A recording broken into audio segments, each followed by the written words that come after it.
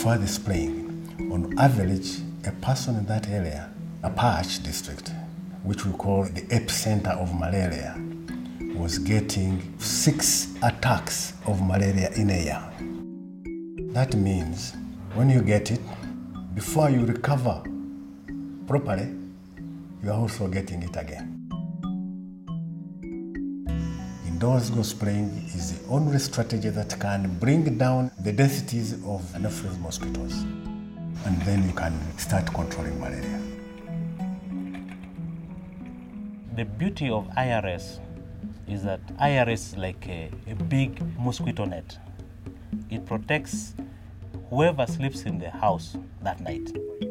Indoor spraying is the application of a long-acting insecticide on the walls and roofs of houses, purposely targeting vectors that transmit malaria that tend to stay inside houses. When you spray inside the house, you are reducing the number of infected mosquitoes which are carrying the parasites. You are reducing the contact of the mosquito to human being, and you are reducing the density population of those mosquitoes. Indoor residual spraying is not a mosquito control method, it's a malaria control method. We spray the inner walls inside the roof as well as the eaves, the outside of the house. The WHO approved chemical has a residual effect. It will last for a few months.